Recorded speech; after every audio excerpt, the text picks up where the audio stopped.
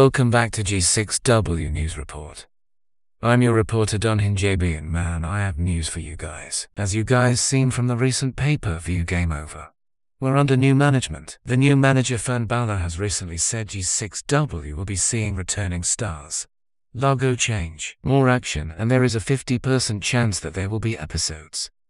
That's gonna be super exciting to see. Even bigger news about the Intercontinental Champion Kevin Owens. Since he was handed his IC title at Game Over due to a superstar who now has been announced can't be named did not show up. I will try to get more on that if I can. But Owens has reported to us that he wants his name to be changed back to Kevin Steen, alongside saying that he also has said in his words, "I don't care what or who wants to face me for my title because I'm unbeatable. I am unstoppable. I am Kevin fucking Steen." Even more news regarding what happened at G6W Game Over. If you had watched, you will have seen that in the first match of the show, Samoa Joe punched a crowd member / G6W superstar Kurt Angle. Let's have a look.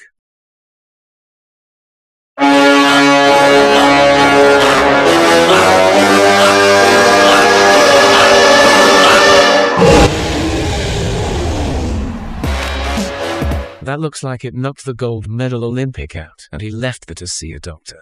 But later he comes to the ring and costs Joe the match by hitting him with a powerful German suplex. He has called out Joe to a submission match in our next pay-per-view Cyber Sunday. We will have to see what Samoa Joe will have to say in the next news report. While we're on the topic of the first match of Game Over, the original first match was Rey Mysterio, the Swiss Superman Cesaro. But turns out Cesaro was knocked out backstage before he could make it to ring. Speculations backstage think Joe did it since he showed up, but according to the GM, he is the one who sent Joe to the ring after he heard Cesaro was out. So who do you think attacked Cesaro? Put your prediction in the comments below. The last report I have for you guys is the creator / owner of G6W has made us a Twitch account. On there we will have behind the scenes and gaming streams. How exciting is that?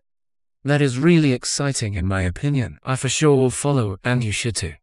The link will be in the description. It's been the man, the myth, the legend JB, and this was G6W News Report. Good night everyone.